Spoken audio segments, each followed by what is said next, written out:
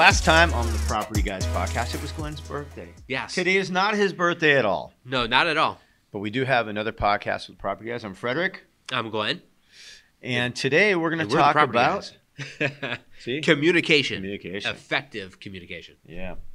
So we have found through life experiences in real estate, in negotiations, in our relationships, and in life that communication probably is the most important tool that you can have. Absolutely. To handle day-to-day life and business and relationships. So let's talk a little bit about some of the ways, at least in real estate. We'll start with that. Okay. How communication works and what works well and what doesn't. So why don't you start this one? Well, I think one of the things that we have learned is that when you're dealing with somebody on the other end in a real estate transaction, whether it's an agent, whether it's a buyer, a seller, everybody likes to communicate in a different way. Okay. Right? Yeah. So some people, they want their hand held, they want a phone call. Yes. They don't want a text. The text will kind of upset them. They want a call that says, "Hi, I'm thinking about you." Yeah. Right? And then some people are so busy and they're not very good on the phone and they prefer a text. And so that's one of the things I think that we're getting better at deciphering. We've had some interesting situations with texting lately. We won't get into all the specifics, but texting is a very interesting animal. It is. Right? So Yeah. I can call Glenn and say, "Hey, Glenn, you know what? I really think that we should write a higher offer. I think you're approaching this completely wrong. And here's why." And it'll have a certain tenor to it where he's not going to take it personal. But if I text that same thing to him, "Hey, Glenn, I think you're doing this wrong. We should be doing this." It sounds very bossy. Yeah. It's going to piss him off. So talk a little bit about kind of the rabbit hole of texting and how it can kind of balloon into something. Because we've had that happen recently. Right. Not with clients. No. It's just situations where things get out of hand. Yep. You know what's funny too is it almost falls down age groups too. Just like generally older people like to talk on the phone more. Yeah. And then generally younger people like to text more. That's just how the communications change between different generations, which is fine. Yeah. But yeah, to texting, there's no emotion behind texting. It's just words on a screen, right? There's no. Let's go. It just made me think. So let's talk emojis, okay? Okay. Because this is where one of the conversations that I'm alluding to went all wrong. Because somebody used emojis in a way where they thought it was effective, and it actually had the opposite effect. Right. So what's your take on emojis? I do use emojis, and I use GIFs too. GIFs are better, I think. Yeah, GIFs are hilarious. And we had a conversation with clients. I think it was Karen and Kimmy. Yeah. It was like me and you on a text conversation with Karen and Kimmy. Yeah. And it was, the only thing we said to each other was GIFs. And we had an entire conversation based on GIFs. That's true. It was like the greatest conversation I've ever had over texting in my entire life. And I was showing my wife, I'm like, no one's saying a thing. We're just like going off on these GIFs. I find the most random. You do too, but I find some random stuff when I'm using GIFs. I try to think really abstractly. So I'll give you an example. Let's say it was like, I don't know, I'm at the market and I want to text my wife, "Hey, do you want any produce?" Like I might find something with like a pineapple singing or I don't know, just random stuff and send it to her and she's like, "What is this?" Yeah, you got to look for the most obscure, like the guy in a gorilla suit shopping for bananas in the grocery store. That's what you need to look for, the most asinine, ridiculous GIF you can ever find, and then send that one. I think some of the funniest ones are the ones where people are drunk and they fall over. Yeah. Oh, absolutely. Drunk people are always the funniest. Like if you put drunk fall over and falling over or something like into a GIF, there's like 5 pages of them. They're hilarious. Drunk fall over. Yeah.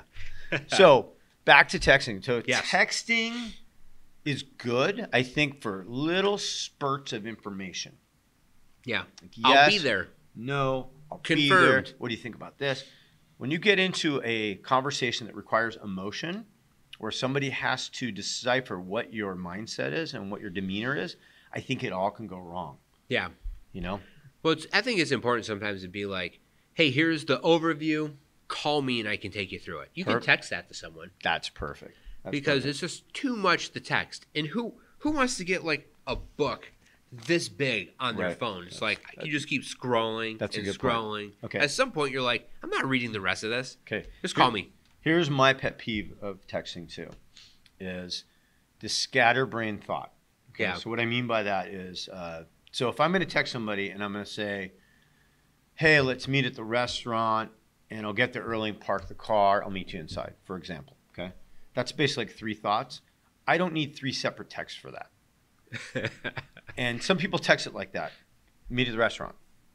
Park the car. Right. Meet you inside. It's like every little update you get a text. Yeah, I don't need ding, ding, ding. Like just send it all in one. Take the extra 5 seconds, send it all at the same time. It's totally fine. I can read through 3 sentences. Exactly. I'm much more like, I'll see you there around this time. Like everything in the middle, I got handled. Right. Like you only need the most vital information. Oh, when's Glenn going to be here? Oh, he said he'd be here about 5:30. Right. Done. That's all you need to text. So I think back to when I'm talking about this texting going completely wrong down a rabbit hole, is that it can become confrontational where it's like the one person trying to one up the other one and they just go back and forth. And I've had this actually with like Chris over some of the topics him and I talk about. Yep. But it's more you guys get after it. But it's more in fun, you know? But I know people that break up over text, which is ridiculous. You never have a conversation, and it's like, at the end of the day, it could just be a giant miscommunication, but nobody ever really wants to communicate. They just text each other to the point where it like escalates it's to over. the point, I'm done with you. Frowny face. Yeah, frowny face, exactly. So anyway, I don't know. I think overall, there's a time for a phone call, right? And I think too, and I'm seeing this with even some of our younger clients and people that we work with, there is a swing back to, you know, a handshake, a phone call, the simple gestures that we've kind of lost through the virtual communication that we've been doing. I do think that it's going to swing back a little bit. Oh, it has to. Think about just what the human interactions we lose in our normal day life.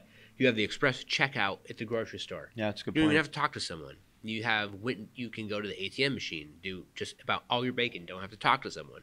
So we're like removing all these human interactions. Good point. At some point, it's going to obviously revert back, and people are going to be like, yeah, I want to shake your hand and see you in person and be less virtualized. Speaking with human interactions, though. But that's actually a good point. Yeah.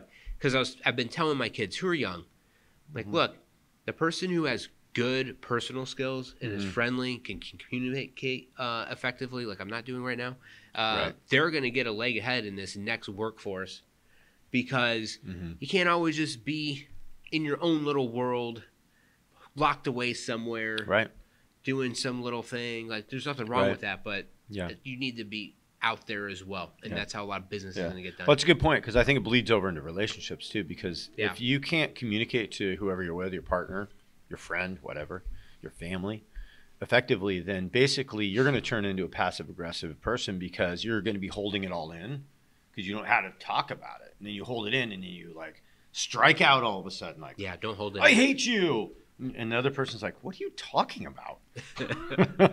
Right. You know what was funny though? You were talking about was we should have the couch over here. I know. I'm going to go tangent right now. So you're talking about self checkouts. Here's another thing I hate.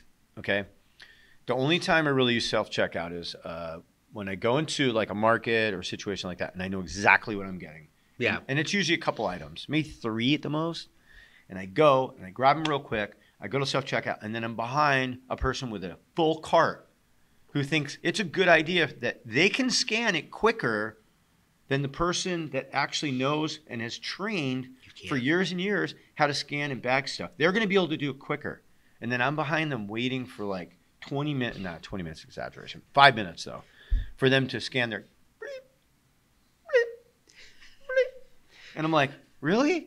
I know. And I want to go like strangle them, and I sit there very patiently, fuming inside with my 3 items. Fuming inside. Then I'm like this because I don't even have like one of those baskets. You know what I mean? Yeah. Because I didn't think I was getting more than 3 things. And You're they're in my arms. You're texting weird gifs of people ramming their head through walls to me, aren't you? At that moment. Exactly. No. I will say, here's my curse in life, though. Whatever line I go into, I don't pick the slowest line. No, I make it the slowest line. And I don't know how that works out. There'll be people flying through the line. It's actually and true. we'll be like, yeah, that one was moving fast. As soon as I step in it, something random happens. Like they can't scan the code, or the person is paying in change, or like there's something. It's me. It's literally me. I make it the slowest line. Or that's the time where they change the shift and they got to count. The drawer then they out. then they count the drawer. Any weird random thing that could happen, it would happen. Right. So let's wrap up this whole communication thing. So, talk about like when we put an offer in. You put an offer in for a property right now. Obviously, with everything going nuts, how do you handle like following up with that offer with that other agent to make sure that there's good communication? I guess is my point. Since we're talking about communication. Well, I think it's always good business practice to you email off your offer. Mm-hmm. It's always good to follow up with a text, letting them know that you sent the offer. Hopefully you spoke to the other agent on the phone just to get a feel for how the sale's going. Sure. And some agents will give you a lot of information. Some will give you no information. And, then you just got to go from there and use your best guess on how to write up the property just based on your viewing and how busy it's been. Yeah. But and then after that, it's always good to kind of hit them every day if you can, but not be annoying about it. Right. If you know stuff's going on, like leave the listing agent alone. You don't want to be annoying, but you also want to be front of their mind too. Yeah. You know, I just thought of too. I never thought about from a screening standpoint. Like if you're a buyer out there, you could be in any market. You know, in our market, San Diego, you want to come to us. But if you're in another market, you should look at the way that your agent, your realtor, communicates with you. Because if they communicate well with you and they're on it and you can have a conversation over the phone, then guess what? They can do that with another agent, which means they're going to be able to sell you to another agent. As opposed to somebody who's very like, very business-like and we'll write not communicative and, well, I do 500 deals a year and, whatever. Yeah. That guy is not going to be able to sell you to another agent. You want somebody who can communicate well with you because guess what? They can communicate well with everybody. There's a flash. Here's my favorite, though. Here's my favorite when you call agents. I'll be returning calls Monday through Friday from 8 a.m. to 9:30 a.m. and then also from 5 p.m. to 6 p.m. Monday through Friday. And you're like, really? People still do that? That is ridiculous. Shame on you people that do that. How in God's name, in this world today where 80% of real estate business is done in the evening. I know. And the weekends, that you just shut those people out. How dare you? I don't let them shut them out. Then they come to us. No, I know. But I get it. I get it. They're busy, right? But whatever. Hey, guess what? We're all busy. That's called being rigid. Here's another tip. If you're looking for a realtor, don't find a rigid realtor. Find somebody who will work with you. Not be rigid and be like, here's my rules. You adhere to my rules or else. Right. That's ridiculous because guess what? They're going to have the same approach when they're submitting an offer for you or they're reviewing offers. They're going to run off buyers or run off sellers because you hired a rigid realtor. Don't do that. Yeah. And then we were working with a client who ran into another rigid realtor. Yes. And they literally ran off our buyer. It did. So I'll tell the story real quick. So this is actually one of my family members. Yeah. Who took him out. He loved the place. It overlooks San Diego Harbor. It's in Mission Hills. It's an entire floor, has its own elevator. It's fantastic. They were listed, I think, $899, right? Yes. Yep. So we wrote $850. It had been on the market for a long time. Yeah. And for a long time. It was listed a couple different times. And there's some reasons for it because it doesn't have any outdoor space. It's a little, I'm going to say it's odd, but it's right on top of the 5. It's on top of the freeway. Right. Great views, but noisy. So anyway, instead of just getting back to us with a counter, it was this passive aggressive like, we need this, we need that, we need this, we need that, even before answering us. So yeah, it was It was, we don't think your guy's qualified. Like, we submitted the offer with a pre-approval letter. Like, Yeah. we've never heard of your lender. He worked with one of the biggest loan originators in San Diego County. Oh, we don't like his company name. Like, really? Like, yeah. What is going on right now? Yeah. And then when they finally countered, and then we went and did a follow-up viewing, and instead of trying to make the deal work, what did the agent do? It was very rude, passive aggressive to our buyers. To our buyer, yeah. And then there was miscommunication. It's a husband and wife. There was miscommunication with some of the answers they were both giving him. They contradicted each other. And then instead of just being like, "Oh, I'm really sorry," we were wrong. They're like, "No, you misheard us. You must have misheard us." It's like, whoa, really? Yeah. That is crazy to say that. So anyway, yeah. So again, a rigid realtor, don't do it. It's just bad news. Not good business. Nobody wants to be dealing with somebody like that. So, you know what we have this week? What? On this show is the mailbag. It hasn't been here for a little while. You got the mailbag coming. So I wrote down some of the questions that we got in. I'm going to read one first. Okay. Let's see what we got. Dear property guys, do you think inventory will start to rise, and what might that do to the market? John from La Mesa. Thank you, John, for the question. Oh, wow. Do I think inventory will rise? No. No. We just talked about all this. Like, we're in a historic inventory shortage. It's some like historic 50-year shortage we're seeing. Yeah. And it's really hard where's the inventory going to come from? Because we spoke about this. It's hard and expensive to build new homes. Right. Even if somebody did have to sell a home, where are they moving to? Where are you buying back into in this market? So really the inventory is coming from people leaving the state, right. Which there are a lot of people leaving the state. There are. So, I mean, that's where some of the inventory is coming to. And of course, there's always the, death or downsizing or divorce, and that obviously has, but our inventory is going to be really, really low. And then we have, well, what's going to happen with when all the COVID relief stuff? Oh, I said the C word. My bad. But what's going to happen when all the COVID relief stuff runs out and people have to pay these balloon payments at the end of their mortgages?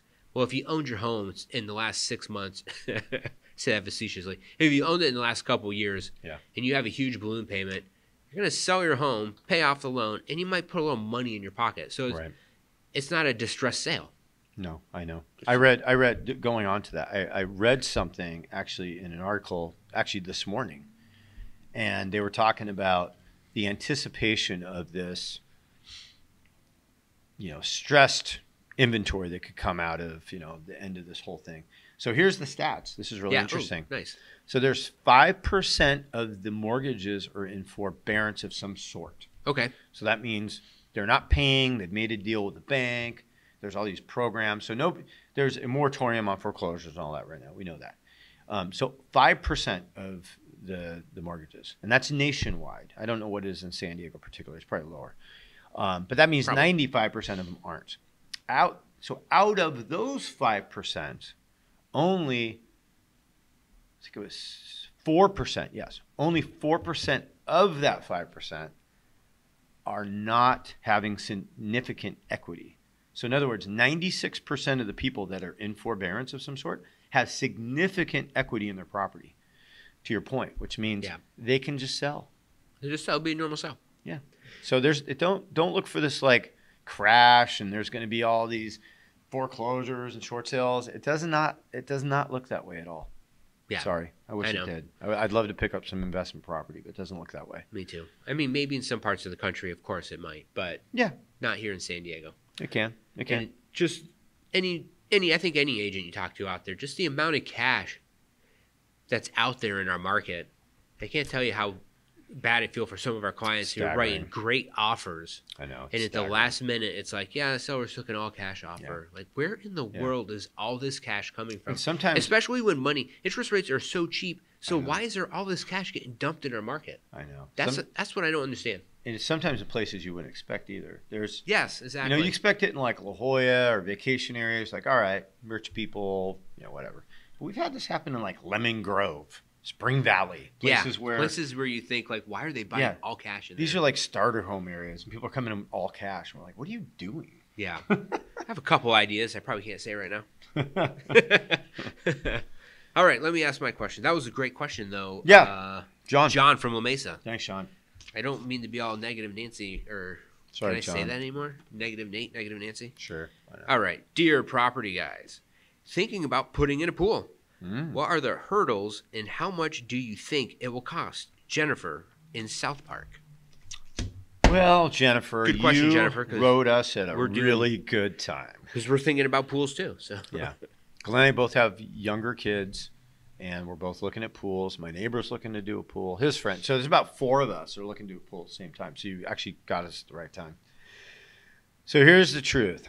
A pool in San Diego, now just a standard 15 by 30 pool, rectangular, hot tub, jacuzzi, pavers. It's going to cost you about $70,000 to $75,000. Yeah. And that's kind of the baseline, to be honest with you. Yeah, you can pimp it out. Oh, get yeah. a much higher pool, but yeah, that's like the bare bones. Yeah, so figure 70 to 100,000 is going to get you what you want. So if you want like the rock thing in the grotto, you're at 100. You start adding like fire features and waterfalls, and you probably could even get higher, but definitely between 70 and 100,000. The pitfalls are this: one, you got to figure out where the hell you're going to put it in your yard. Yes. I've ran it. He has a bigger yard than I do. It's easier for him. But I've been going back and forth between 2 spots because I don't want to cut off the space that my kids have to like play. But I also want it to be close enough to where the entertainment area is so we can incorporate fire pit, barbecue, the deck, all that stuff. So it's kind of like this balance you do. And then the other thing too is that because there's so much improvement going on, I think it's probably the same way in every city, the permits are taking 2 months right now. Yeah. And they didn't used to take that long. You used to be able to go in, I found out, and get a permit the same day at the counter. Really? Yeah. Wow. But our offices aren't open yet in person, so they're doing everything virtually. And I guess these people sit at home. They wake up late. They sit in their bathrobe, I guess. I don't know what they're doing, permit people, but you're not doing your jobs, Well, or maybe there's so many people staying at home and everyone's working on their home all at the same time that they're overloaded and they don't have enough staff to keep up with it. That's a glass half full perspective on that. I believe everybody's lazy these days. They're sitting in their bathrooms. You guys out there, everybody knows this. Every time you order something, you ask for a service, you're waiting on a quote, whatever it is. Oh no, because of the C word, the C word. I'm so tired of it. That's gone. It's done. Everybody's working. Just give me that crap, man. Get it here. Really? It's like, it's the ultimate excuse for anything. Yeah. And now why can't we do that? Coronavirus. Yeah, and everything's more expensive, and it's a big excuse for people to get screwed. That's what's happening. So. Yep. Yeah. But anyway, back to the pool. So $70,000 to $100,000. Definitely walk it out. What you want to do, and the one thing I did like about what Rudy did was he took that landscape spray paint and he spray painted basically on the grass and my concrete where it was going to go. And I could stand it and actually visualize it much better than if you just kind of drew it on paper. I think that's very helpful. But make sure you can live with where it is, because once it's in, it's not getting moved, obviously. But yeah, I would definitely do it, especially if you have kids. As they get older, the one thing I do like is the friends will migrate to our house. Yeah. And as they get older and there's hangout parties and you're worried about, are they drinking? Are they not drinking? Who are they hanging out with? Hopefully they're hanging out there more often than not because you have the pool. So that's what I like about it. They will be. Yeah. And then you get to swim in it and, chill in the hot tub. And you already get to chill in your own hot tub, which is I'm very jealous about, but whatever. So was that Jennifer? Is that what her name was? Yeah, Jennifer in South Park. South Park. Nice. Now, if you have, she'll have a canyon awesome in South Park, Jennifer, you make an infinity pool, and that's a whole different ballgame. You can add another 30,000 to that, unfortunately. Yeah, exactly. But those things are pretty sick. I gotta be honest. Given that canyon, have the infinity edge. I unfortunately will not have an infinity edge. Nah, me either. But I'll definitely have an edge you can jump off into the deep end. Nice. That's all I care about. Yep. So today we talked about communication. Huge in the world, in our business, in your relationships. Pick the right people to be involved with, whether friends, family I guess you're stuck with, but friends, relationships, work relationships, people that you can communicate with. Don't put up with their crap, okay? There's no reason to. We talked about a lot of stuff. Gifts and emojis. Yeah. And working in your bathrobe. Yeah. All right. Cheers. All right. Cheers. Today's not Glenn's birthday, by the way. Not my birthday. Okay. I'm Frederick. I'm very festive. I'm Glenn. We're the Property Guys. We'll talk to you next time. Peace.